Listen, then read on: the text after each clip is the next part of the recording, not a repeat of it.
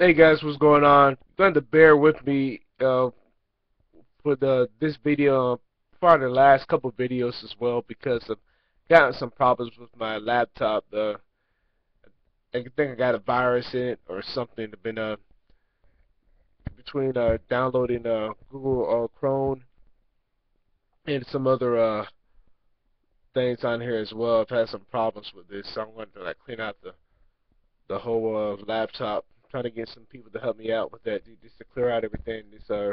Possibly just reboot on here. But anyway, I was out working out later tonight, or as I said earlier tonight. I was just doing some running, and I've been doing my own running here for the last like 2 or 3 years, really hard. And I know especially for this season coming up here with the Commandos, we're going to be doing a lot of hurry up offense, almost like how Philadelphia did this past season, and how Oregon's been running the last 3 seasons as well. But I guess I got to give a huge shout out to the Commandos organization big time, because yeah, I thought I wasn't really pushing myself tonight, and then I'm like, dang, I was getting upset a little bit because I was like not really that tired. But you know, we have been just doing a lot of hurry up and practice the last few months too. So I'm really excited to see how this is gonna come to play, because that's kind of, for me personally, is just my own concern about just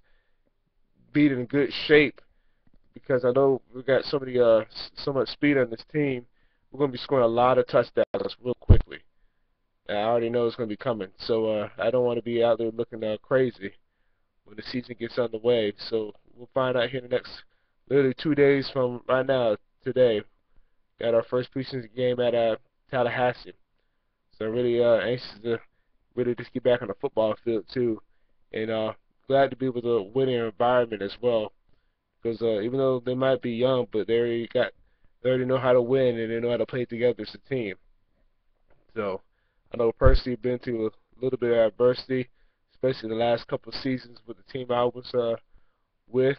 And as I mentioned before, I wish them all the best. But I'm really excited to help out the Commandos here, getting a three-peat this year coming up.